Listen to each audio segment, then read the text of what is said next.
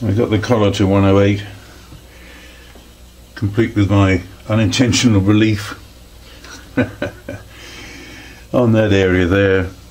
Anyway, I've got to take this boss down to just a half thou over 0.5. I'm just going to take tiny cuts and check measurements.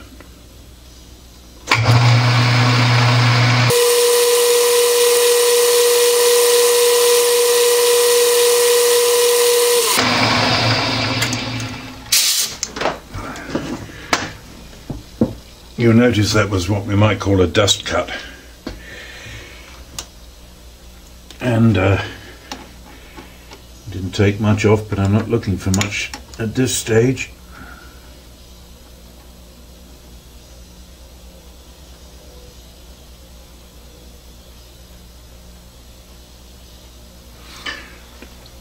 And that area is going to probably get a final polish. I've got 2 thou to go, so we'll cut another thou and then leave it at that for a final polish.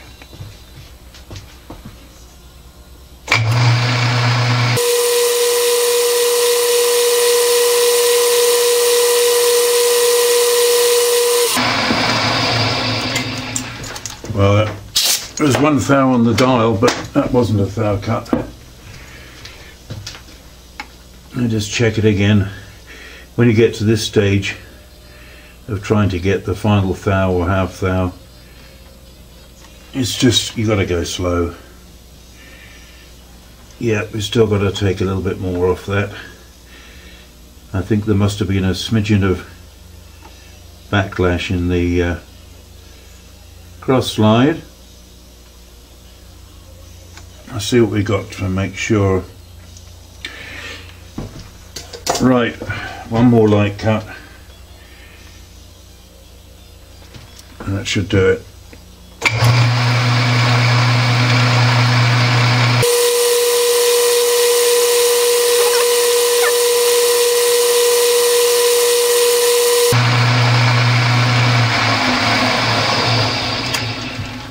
No, still,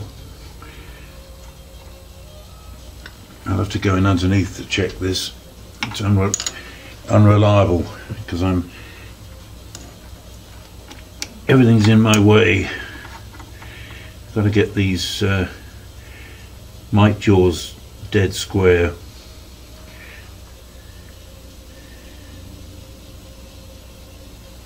All right.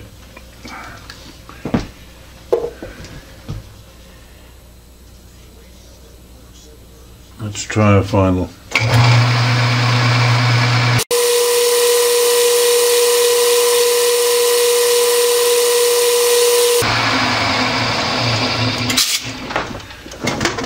That was another dust cut, and let's see what we got now.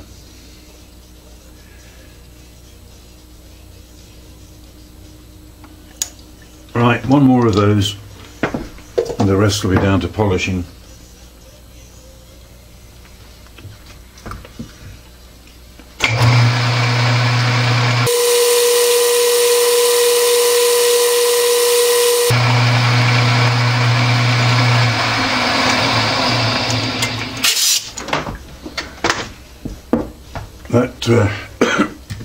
That should be so close now that I can finish, because I was aiming for 5005.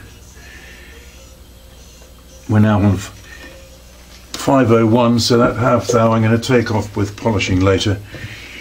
I want that to be accurate, that area. I've just got to reduce that down in width now. And other people may have different ways of doing this, but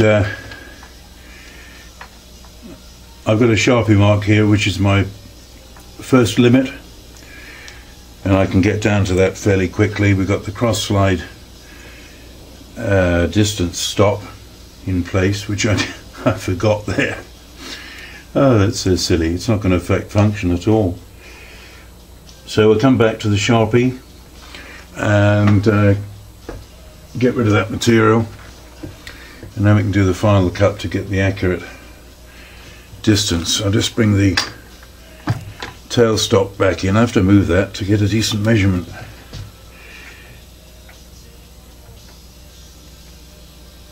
Right.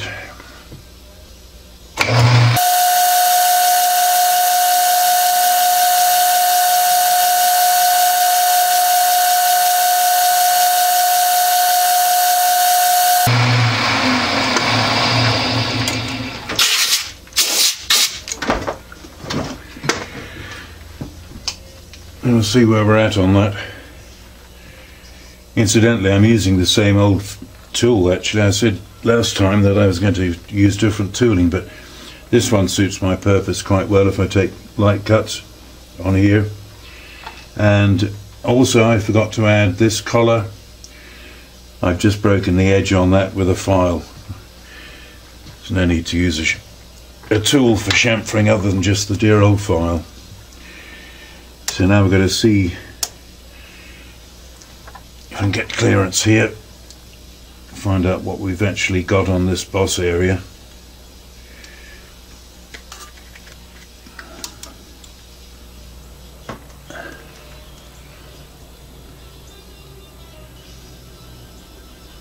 Alright, it's plus 16 thou plus at the moment, so we'll get that down and then do a final diameter cut.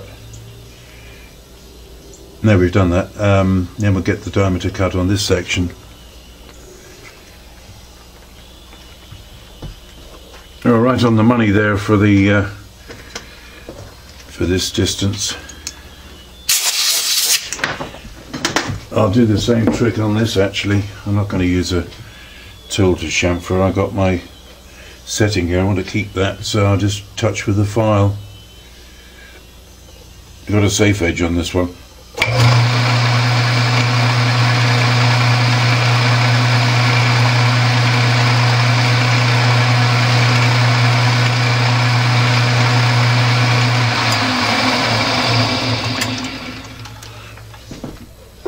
It only needs the slightest touches there just to break that edge, and that'll work.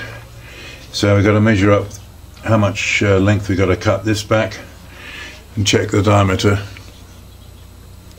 Basically same thing again here. Sharpie mark as a premature target prior to the final dimension.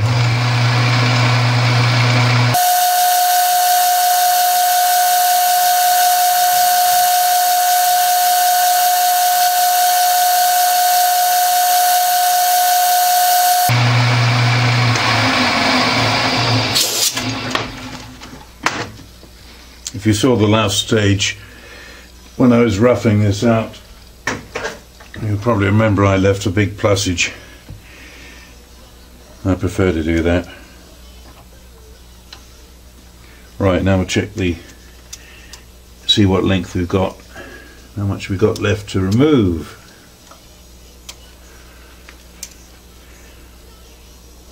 Yep, 1, 2, 10. That leaves us about 19 thou to go, so I'll do that critical finish. We're down to length now on the 3/8 section, which is still 7 thou plus, so we got to just trim that off.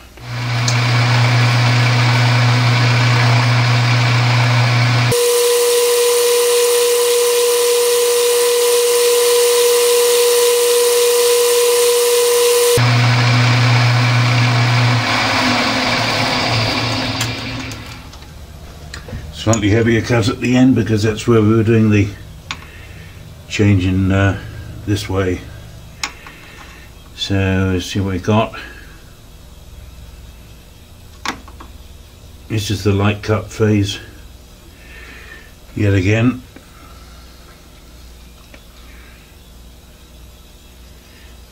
That only took about a thou off.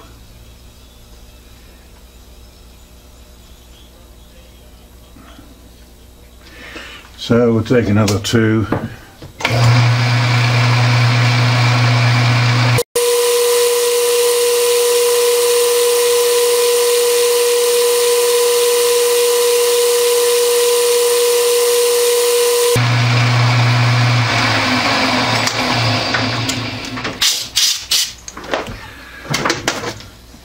on an old machine with backlash and stuff to contend with, I find I've got to take it very, very slow at the end. Plus the fact that it may be a little bit of polishing to finish on this. Right, that's half a thou plus. Just check again.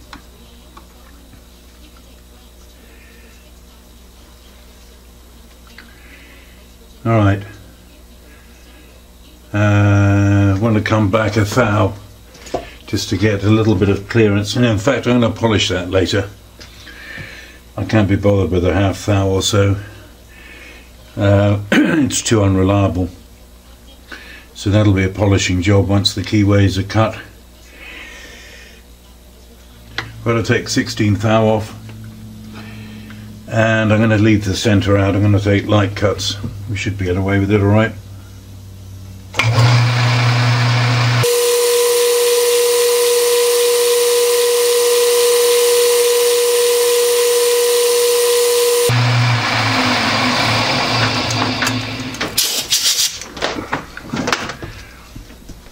Let's see where that gets us.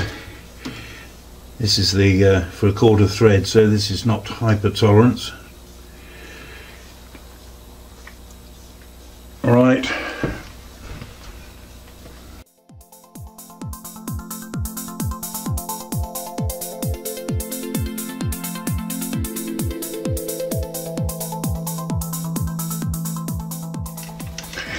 I'm just going to get this thread started.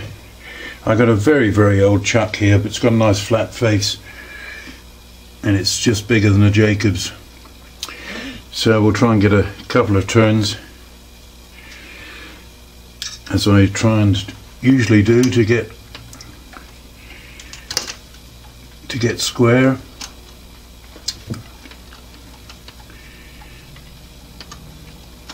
Let's get it a little bit more.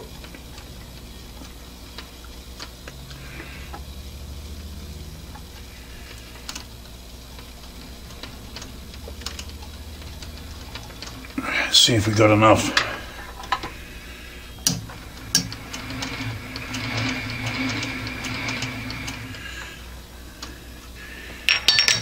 You notice that thread looks a bit flat on top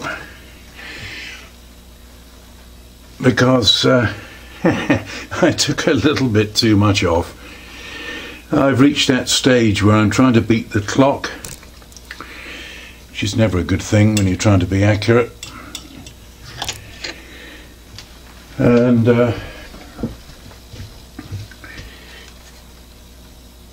it's not a very generous thread. Thank goodness it's only a retaining thread. Let's finish a cut on that. Mind you, this is the die starting. What I usually do on a short thread is get it started and then turn it round.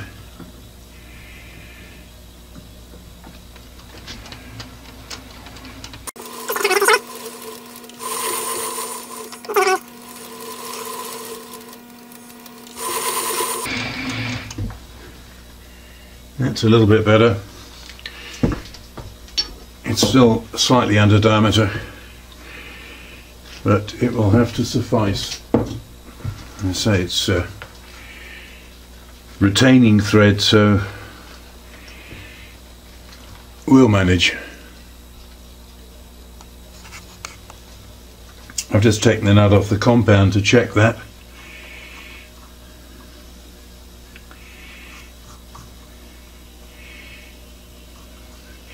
Yeah, that's all right. I have to admit to my mistakes when I make them.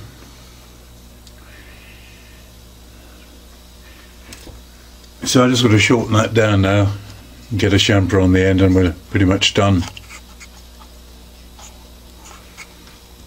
Well, I shortened that down, left it a bit longer than the original, left a chamfer on it.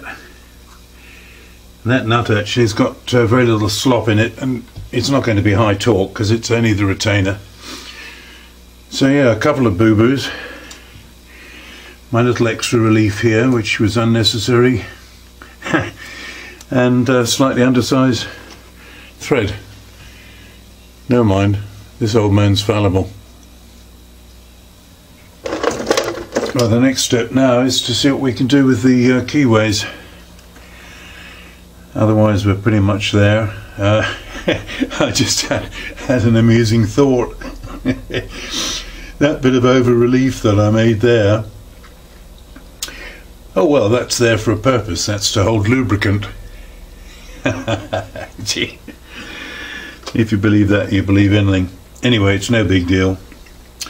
So we'll take this out of the chuck. I thought the last shot was when I was on the tripod there. I was on auto, but I was still on manual. So anyway, here's that little boo-boo. There's the thread, a little bit lacking. 2 black marks.